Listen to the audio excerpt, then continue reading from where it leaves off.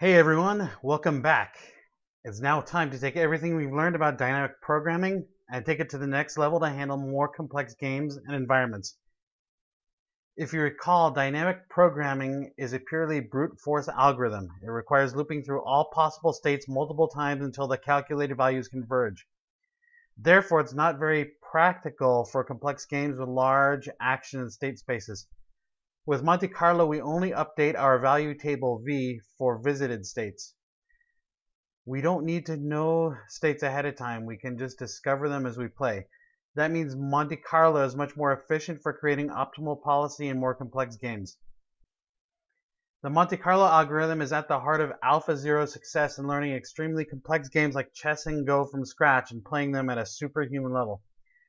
Chess has pushed the limits of brute force computing, and Go is so complex brute force is absolutely impossible. When it's impossible or impractical to try out each possibility, we can either randomly sample moves or ideally figure out an intelligent strategy to estimate what is most promising to try. That's what Monte Carlo refers to. Previously, we were playing the game in God mode. We knew all the state transition probabilities and never actually played the game. But this isn't always workable in the real world. Often we don't know transition probabilities ahead of time. We must discover them as we play. With Monte Carlo learning, we are going to discard any prior knowledge of the game and start learning from pure experience. We collect experience and use the familiar Bellman equation to estimate the long-term discounted rewards called returns, which we can expect from each state and action given the current policy. We're going to iteratively improve both our value calculations and policy with every episode. To accomplish this, we're going to need to learn the basic concepts of Q learning. Q seems to be a letter chosen arbitrarily by the mathematicians who invented the concept, but most assume the letter Q stands for quality. Q represents the long-term discounted rewards we can expect given our current policy if we take action A from state S. If you look at our original Bellman equation, Q is everything inside the max A section. We're in state S. We estimate Q for every possible action. Then we choose the action with the highest Q value. It's actually very simple. Here's the equation we use to formulate our policy and select the best action for a given state. All right, a way to read this is the policy for state S is to choose the action with the highest Q value. The value function is looking for the return we get from taking the best action. On the other hand, our policy function is doing the same calculation but returning what the best action is. The Bellman equation, as we've learned it so far, assumes perfect knowledge of the game, but now we're dealing with estimates rather than perfect values. The basic equation stays the same, but we're changing some of the symbols around to show their estimates. Recall from our original Bellman equation that we are calculating absolute values for each state with the assumption we're taking the best action. In Monte Carlo, we are learning from experience, so I have no idea what the actual best action is. Instead of calculating the absolute value of states, we are calculating the expected value relative to our current policy. More accurate value estimates lead to better policy, and better policy leads to more accurate value estimates. We simply repeat until they both converge. Policy is really just a simple lookup table which shows us what we currently believe is the best action to take in each state. In Monte Carlo learning, we start with a random policy.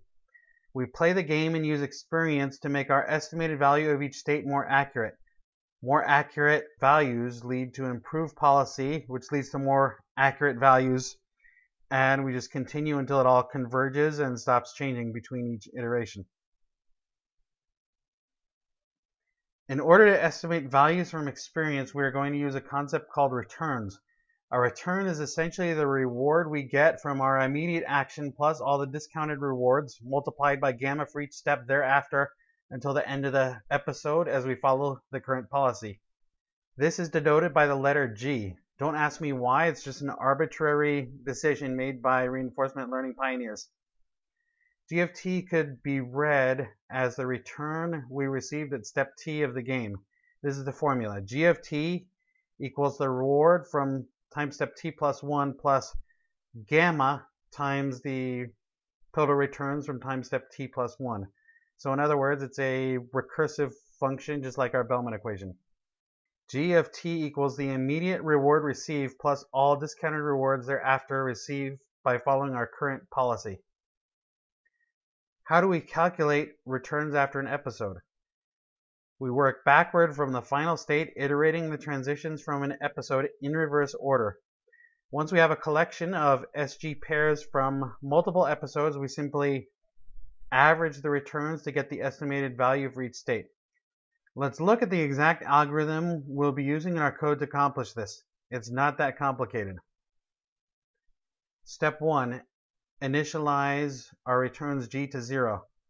Second 2, we create an empty list called states and returns. Step 3, we loop backwards through the list of states and rewards that we obtained from playing the game. We append a tuple with our current state and the previous value of G to our states and returns list. Then we set the new G to the reward plus the gamma times the previous value of G.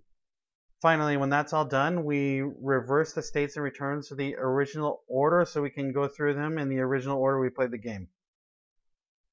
Obviously, if we're playing the game with a fixed policy, we could get stuck in a position where the best moves remain undiscovered.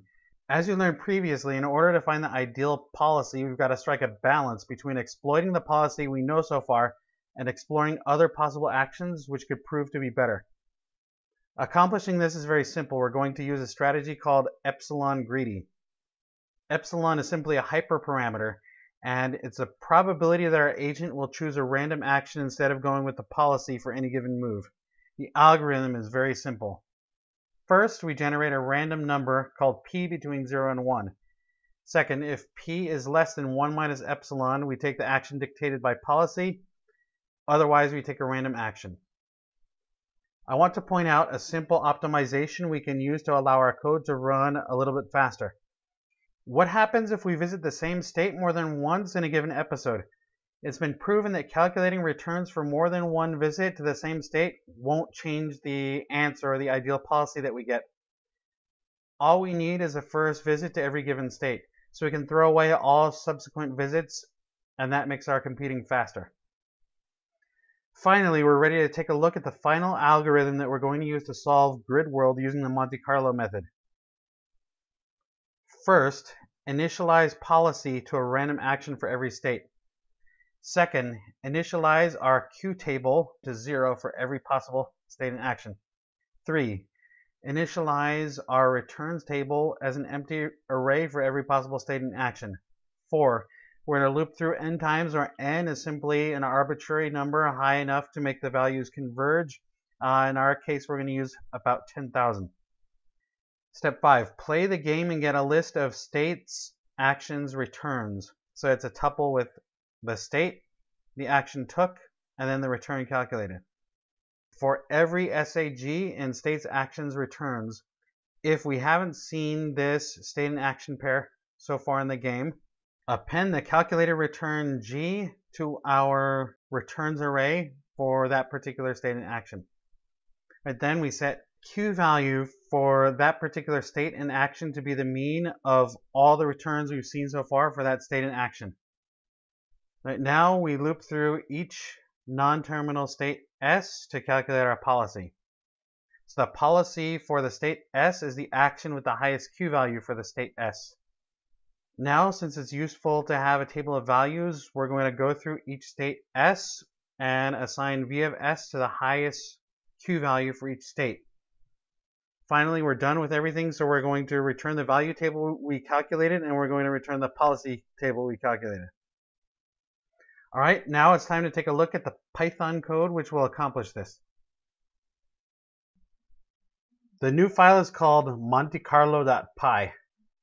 As before, we're importing grid world and noodles. These haven't changed much since the last time. Epsilon is the probability of taking a random action in our Epsilon greedy action selection algorithm.